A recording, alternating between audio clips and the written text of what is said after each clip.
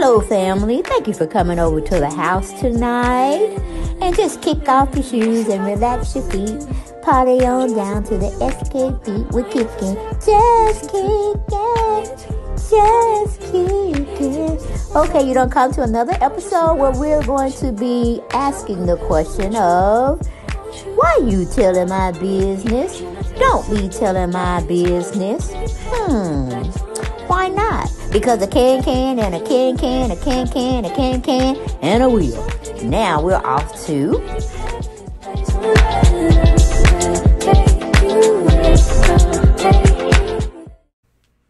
Hello everyone, and thank you for coming back to the channel. Yes, and we got neneleakes. You remember she was making that type of noise and her facial expressions saying yours, mine, and ours. Like, yeah. So I'm so glad that she's not on any social media platform talking about her boyfriend, wife, which she is seen or deemed as the mistress. And what is going on with that hair? What were you trying to prove, girl? Are you trying to be illuminated on the low? With all that gold hair? But I don't understand why you just can't be like Mariah. Make your fuss a couple of times in public and do the rest behind the scenes. You see how we don't hear from Mariah Huck anymore? That means her case has been settled, Nene. And she don't need to disclose anything, because I'm pretty sure they have her signature on a non-disclosed type of situation. Okay? So she's going on into the sunset, which you should do. Drop that ego right there. Be single for a while. Get to know yourself again. Because you always get into it with Claudia. You got into it with. You got into it and still trying to be into it with Kandi. Okay? You find no resolution in Greg. You remember that? Greg and you couldn't stand him for some reason. You said he was being so mean to you, but he was the one that had health problems. You got into it with Portia long time ago, okay? Then y'all had to come to the meetings of the mind because you didn't have nobody to go to, so y'all made up. You got into it with Wendy Williams, okay? You got into it and keep getting into it. And probably if you got another chance to be on rhoa, you'll be back into it with Kenya. So the common denominator factor, you got into it with Sheree and Kim. Okay, and then Kim again, and then Kim, then Sheree. All right? And the notable person we known you were supposed to have a good friendship with, Cynthia. You lost her as a friend. And we already know you out your mind. Because no sensible woman would be on public social media flossing around somebody else's husband. Okay? But that's what I'm saying. You get into it with everybody because they don't fit in that mold of bowing down to you. Because you even has Apollo and his girlfriend, fiance, whoever she is, at her nightclub or night, what do you call it, lounge or whatever. You had no respect for Phaedra. So I don't know what to tell you, Nene. It's more so you than anybody else. It's you, baby. It's you. But anyway, Nene is out there. She won't play it like how Mariah played her hand and just go on in the sunset. We know it's, what do you call it, things happening behind the scenes with this lawsuit that Nene has gotten against the organization she was employed by. And she still just won't shut her mouth. She's sending encrypted messages out on Twitter. Let me read you one. She said, just remember, and this was 4 hours ago, abusers want power over their victims. They want to break you. Most abuse takes place behind closed doors. Hint, this is why you don't know or see everything in the surface. It looks fine, right? Now, my whole thing is that anybody else that's in the world working a 9 to 5, 10 to 7, night shift type of work, or, you know, whatever time frame being an entrepreneur, you work out there. Then you are a contractor, meaning you come and do a certain job for the people that you're employed by, and you move on your merry way. Just because they're making the money, and I mean a hell of a lot off of you all, y'all say y'all need to have more. Well, a person that moves in silence and makes a demand more than likely would get it and then some. A person that sits out there in the entertainment world and make waves and make accusations and this, that, and the third for the negative, then you're going to have a lot of people come for your throat, Nene. A lot of people want to just blackball you as you insinuate that they are doing to you. And you feel, and I've always had that stance, that you did nothing wrong. Same thing, we know you got to bring some junk and you got to bring some good ties. Just like Mariah, she didn't care for Quad too much. They were supposed to be best friends. And she definitely didn't like Heavenly. But look who really won out. Look who really won out, okay? And I'm like, Nene, it's okay for you to play the villain sometime here and there.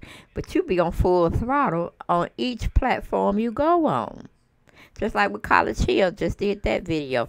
You thought you were the HBC over there. And the cast really took more so to Big Frida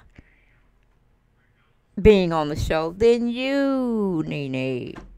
You sitting over there picking on a person who already had her black card reneged on. We took it back because she was doing a lot of things that just wasn't kosher. But you could see she wasn't on the same playing field, or she was a little off keel with her demeanor and her whole attitude in a sense. It just seemed like she was fragile and she was high as hell. But y'all have to go and look at it for yourself to understand what I'm saying. But you were ready. You were so ready to uplift this girl out of a bedroom that she solely had. Why? Because you wanted it, Nene? I don't understand. Y'all didn't go out to Slim Thug or Slim Big or whatever y'all call him. You didn't go out to his room that he was sharing on with himself. So why would you pick on Stacy? It's crazy. Every show that you're in, every sitcom, well, not sitcom show, but every reality show, you always go in with guns blazing. And you feel like you are the headliner of everything. And you thought you were the HBIC. But even with becoming a leader, you got to know how to lead people, or they won't follow you. Because they're damn sure if you said, we going over this cliff, just have faith, I will be like right off the line, sitting to the side, until you come ask me why I'm not in line and ready to go off that cliff. Okay, I'm one of those people that I got to think about a situation. I got to think about it in every parts of its totality, because it's not going to work out at the end of all the grand scheme we're trying to make be so big, so bold, and we're going to we're going to inherit so much money from the cake. I got to see where the inside is. I got to look for the cons. You see what I'm saying? Oh, so I'm one of those people that listen, observe, and then make her decision, okay? I ain't one of them folks that be saying, okay, we're going to do this, we're going to do that. Are you with me? Hell no, because I see holes all in your plan of action. All right, we need to discuss those before we go a little further, all right, into that plan of action you're trying to activate. But, yeah, Nene, I mean, you're getting to be very tiring, annoying, and you really just need to be silent. I'm just tired of hearing you in social media, about they're being so unfair, they're being so this, that, and the third. Well, Nene, dear heart, you can go work somewhere else, because one thing about it, the Lord got to come in and handle this racism and discrimination, because we have failed as human beings. We have failed it miserably. So my whole thing is, what is your end game, babe? What is your end game? When are you going to stop protesting, thinking you're doing it for the many masses of women, black women, people of color women, when you're really doing it for yourself? Okay? You want to sue this entity because you felt they had mistreated you there, even though you were getting a paycheck, even though you could have went somewhere else to work. But I see you don't got lazy. You don't want to work. You don't want to work an admirable job, a professional job. You want to stay in reality mess, but you want them to pay you like you are a professional. Last time I checked, you are not a real actress. Mm-mm. You ain't went to school for it. We don't see you being on TV shows, sitcom shows, because these people have to remember lines. Maybe you need to go hook up with Candy and Cynthia because they're both into acting now, where the real money is. Reality shows just gives you a take in what the big picture can be. You know, being featured in those them films, okay, not just plays, but films on your big screen. But what are you going to give us, Nene, to show us how evil, how bullified you can be, how one-side thinking you can be? I mean, I roll for you, but girl, when you be turning it out in Atlanta, not wanting to speak to folks, you don't want them near you unless they're another celebrity. Oh, I'm like, you're doing too much. You're doing too much. You're doing just simply too much. Okay? So, like I said, we have yet to hear about this thing about his wife suing you, Nene. It's went kind of dry. What's up with that? We wants to know. Because we know you're hired only to be the catalyst that starts the bullshit. Okay? We know you are playing in that realm of being when you're on a reality show. Because I thought when I watched College Hill, I thought you were going to be somebody that was there for the younger generation. You were going to give great advice on how they can get through certain things. But the only thing you were doing was sitting there trying to feel out how you can get Stacey Dash out of that room because maybe, just maybe, you wanted that room yourself. Instead of you playing the same role that you played trying to get Stacey out of that room, why you didn't play it with Slim Thug? Why you didn't play it with him? They got the same thing, only thing different. They're two different genders. But you didn't play that game with him because you know you probably would have got cussed out. Man style. So you didn't want to fool with Slim Thug. And we don't even want to talk about Ray J. Ray J didn't really care where he laid his head, just as long as he laid his head somewhere. It could have been out there by the pool. Hell, if he could lay on in the pool water without drowning, he probably would have did that one too, because he was just a clown on the show. So we see why they wanted him a part of the cast. It keeps things lively, keep things going, keep the theatrics going. But no, Nene, you came off just being bullified, meanie, like you were part of the Mean Girls Club or something. And if everything don't falls around you and your liking, then you have a problem with it. Somebody's being racist. You remember? Mariah, she was trying to wait on her letter to see if she's going to get back on another season. All right. Then, you know, she made a point that, hey, they fired her on the show that she presented and pitched to them earlier on. And she wasn't going to have it, but she played it smart, Nene. She said just as much as she said, as little as she said in the social media realm. Then when things start to get traction and things are moving into things are moving towards the way she wants them to go, where she's actually being listened to about her plight with what they did to her. All this was not shown on social media. So I'm like, what the hell is going on with you? Here you go again, out here putting stuff out. And people, your stands, your faithful few, or faithful many, however you want to look at it, are sitting there co-signing with you. Instead of them telling you, get the hell off social media with your private things. And that is a private situation. Because I'm pretty sure you're not going to be able to talk about the ins and the outs, the comings and goings, and what y'all settled for. But see, your behind, not only are you wanting to get as much money from the organization, you want the organization to still employ you, as well as having opportunity outside of the platform you were once part of. And I ain't gonna lie, they probably do have a large connection of people far as getting other artists jobs in the entertainment field. They probably do have a lot of say when they're asking you, what about this person? Should we bring them on, to start a pilot show we're, getting ready to bring out to the masses?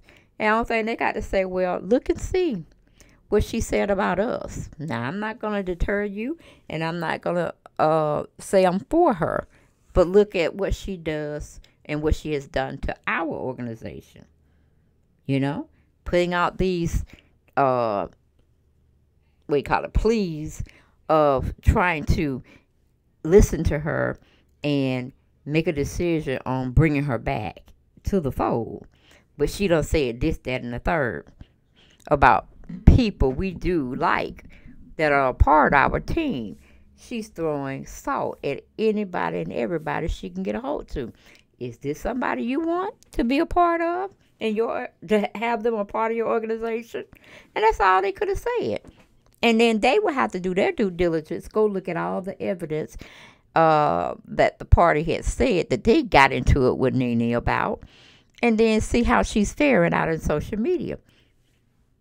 And if they feel the same way, what you think gonna happen? You're not gonna work. You're not gonna be allowed to be on certain platforms.